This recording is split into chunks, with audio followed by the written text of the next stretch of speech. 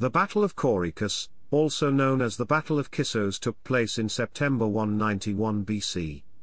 It was fought as part of the Roman Seleucid War, pitting the fleets of the Roman Republic led by Admiral Gaius Livius Salinator and its Pergamene allies under Eumenes II against a Seleucid fleet of Polyxenidas. The battle began when Polyxenidas attacked the allied fleet off Corycus. The Roman squadron maneuvered seaward, negating the initial numerical advantage the Seleucids possessed. The allies then used grappling hooks to board the Seleucid ships and overwhelm their smaller crews with marine infantry. Polyxenidas ordered a withdrawal after losing 23 warships. The victory at Corycus enabled the allies to blockade the remnants of the Seleucid fleet in the port of Ephesus. Chapter 1 Background. Following his return from his Bactrian and Indian campaigns, the Seleucid king Antiochus III the Great forged an alliance with Philip V of Macedon, seeking to jointly conquer the territories of the Ptolemaic kingdom. In 198 BC, Antiochus emerged victorious in the Fifth Syrian War, taking over Syria and securing his southeastern border. He then focused his attention on Asia Minor, launching a successful campaign against coastal Ptolemaic possessions. In 196 BC, Antiochus used the opportunity of Attalus I's death to assault cities controlled by the Attalid dynasty. Fearing that Antiochus will seize the entirety of Asia Minor, the independent cities Smyrna and Lampsacus decided to appeal for protection from the Roman Republic. In the early spring of 196 BC, Antiochus' troops crossed to the European side of the Hellespont, and began rebuilding the strategically important city of Lysimachia. In October 196 BC, Antiochus met with a delegation of Roman diplomats in Lysimachia. The Romans demanded that Antiochus withdraw from Europe and restore the autonomous status of Greek city-states in Asia Minor.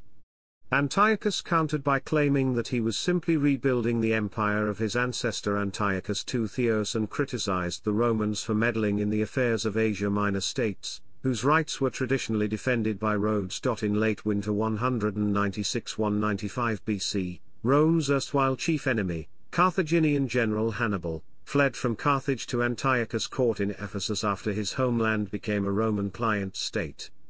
Despite the emergence of pro-war party led by Scipio Africanus, the Roman Senate exercised restraint. The Seleucids expanded their holdings in Thrace from Perinthus to Maroneia at the expense of Thracian tribesmen. Negotiations between the Romans and the Seleucids resumed, coming to a standstill once again, over differences between Greek and Roman law on the status of disputed territorial possessions. In the summer of 193 BC, a representative of the Aetolian League assured Antiochus that the Aetolians would take his side in a future war with Rome, while Antiochus gave tacit support to Hannibal's plans of launching an anti-Roman coup d'état in Carthage. The Aetolians began spurring Greek states to jointly revolt under Antiochus' leadership against the Romans, hoping to provoke a war between the two parties. The Aetolians then captured the strategically important port city of Demetrias, killing the key members of the local pro-Roman faction. In September 192 BC, Aetolian general Thoantas arrived at Antiochus' court, convincing him to openly oppose the Romans in Greece. The Seleucids selected 10,000 infantry, 500 cavalry, 6 war elephants and 300 ships to be transferred for their campaign in Greece. Chapter 2 Prelude. The Seleucid fleet sailed via Imbros and Scarthos, arriving at Demetrias where Antiochus' army disembarked. The Achaean League declared war on the Seleucids and Aetolians, with the Romans following suit in November 192 BC.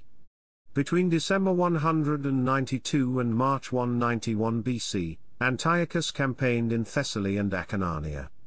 A combined counter-offensive conducted by the Romans and their Macedonian allies erased all of Antiochus' gains in Thessaly within a month. On 26 April 191 BC, the two sides faced off at the Battle of Thermopylae. Antiochus' army suffered a devastating defeat and he returned to Ephesus shortly afterwards. The Romans intended to invade the Seleucid base of operations in Asia Minor, which could only be done by crossing the Aegean Sea. the Hellespont being the preferable option due to logistical concerns. Antiochus saw his fleet as disposable, believing that he can still rout the Romans on land. His adversaries, on the other hand, could not afford a major defeat at sea, since the manpower to commandeer a new fleet would not be available for months. All while the Roman infantry would struggle to sustain itself, while remaining grounded in mainland Greece. A Roman naval force under Gaius Livius Salinator consisting of 81 ships arrived at Piraeus too late to impact the campaign in mainland Greece. It was therefore dispatched to the Thracian coast, where it was to unite with the navies of the Rhodians and the Attalids. After returning to Ephesus, Antiochus transferred most of his navy to the Hellespont, simultaneously ordering Admiral Polyxenidas build a new fleet for the protection of the Asia Minor coastline. When Polyxenidas was informed that the Roman fleet had reached Delos, less than a day's sail from Ephesus, he requested Antiochus to return with the fleet to the capital. Livius' force lingered at Delos for approximately 3 weeks. According to Livius ab Herbe Condita Libri, the Romans were confined to the harbour by Etesian winds. While British historian John Grainer argues that Livius and Pergamene king Eumenes II, who accompanied him, were busy establishing diplomatic and military contacts. Antiochus was thus able to lead the Seleucid navy from Lysimachia back to Ephesus. Chapter 3, Battle. In September 191 BC, Antiochus entrusted Polyxenidas with a fleet of 70 Dectecti and 100 to 130 Apati. The Seleucids sailed from Ephesus north to Phaeacia, positioning themselves between the Pergamene naval base at Elea and Delos. At Delos the Romans had 81 quinqueremes and 24 Apati, while the Pergamene had 3 warships. The allied fleet sailed to Phanae in southern Chios and from there to its main harbour to obtain supplies, while the Rhodians had just reached Samos. At Phaeacia, Polyxenidas recognized the risk of the allies could first unite with the Rhodian navy, as well as the fact one could reach Elea undetected from the side of Lesbos. He thus took his forces to the Kissos harbour southwest of Corycus, where he could intercept the allied fleet in either direction. The Chiots provided Livius with intelligence on Seleucid maneuvers, enabling the allies to safely sail to Phaeacia, where they were reinforced by the Pergamene navy, bringing the total of Pergamene ships to 24 triremes and 26 Apati. The allied fleet then travelled south to Corycus in order to link up with the Rhodian squadron at Samos. After sighting the allied fleet, the Seleucids assumed battle formation and blocked its advance as it sailed along the coast. While the Seleucid navy possessed fewer large-decked warships, Polyxenidas believed that it still possessed an advantage over their adversaries, since the allied fleet was split into 2 groups, the Pergamene squadron sailing behind the Roman one. The Seleucids quickly captured 1 Carthaginian ship sailing in the front of the allied navy and chased another one away. Livius quickly steered the Roman squadron seaward, so as to delay the engagement until the Pergamene force could join it. This maneuver foiled Polyxenidas' plans as his numerical superiority evaporated. When the battle lines closed, the Romans used grappling hooks to board the Seleucid ships and overwhelm their smaller crews with marine infantry. A Roman squadron on the allied right wing also turned landward to strike the Seleucid seaward flank. While the Seleucid landward flank held off the Pergamenes, Polyxenidas ordered a withdrawal, believing that the battle was lost. The allies did not engage in a pursuit since their warships were loaded with supplies, allowing the Seleucids to slip into Ephesus. The following day, Livius' force united with a squadron of 25 heavy Rhodian warships under Admiral Pisistratos. The allies sailed outside Ephesus in a show of force before dispersing. 10 Seleucid ships were sunk and 13 were captured along with their crews. The allies lost a single Carthaginian ship captured. Chapter 4, Aftermath. In the aftermath of the Pergamenes and Rhodians returned to their bases in preparation for the winter. The Romans likewise departed for their winter camp at Cannae, leaving 4 quinqueremes to guard Phaeacia. Polyxenidas sent the Rhodians a series of letters, feigning his intention to desert in order to gain time to reorganize his fleet. In 190 BC, Antiochus ordered Hannibal to build a new fleet in Cilicia, his first major military command after spending 5 years in the Seleucid court. The outcome of the Battle of Corycus directly impacted Seleucid preparations.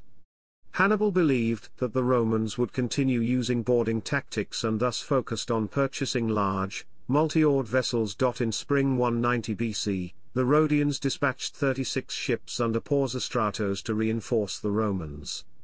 The Rhodians were blockaded by Polyxenidas at Palmos harbour, Samos. Polyxenidas destroyed the Rhodian fleet through perfidy.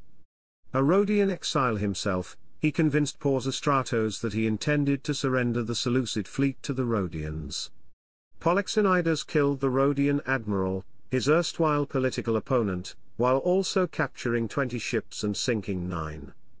The Roman fleet nevertheless managed to unite with 20 Rhodian ships off Samos, where Roman Admiral Lucius Aemilius Regillus took over all command. In August 190 BC, a Rhodian fleet under Admiral Eumenes clashed with Hannibal's fleet at the Battle of the Eurymedon. The Rhodians managed to strike the vulnerable sides and sterns of the Seleucids through the Deiplos maneuver, damaging half of his fleet. Polyxenidas now found himself outnumbered and isolated, as many independent Asia Minor states had sided with the Romans. Chapter 5 Sources.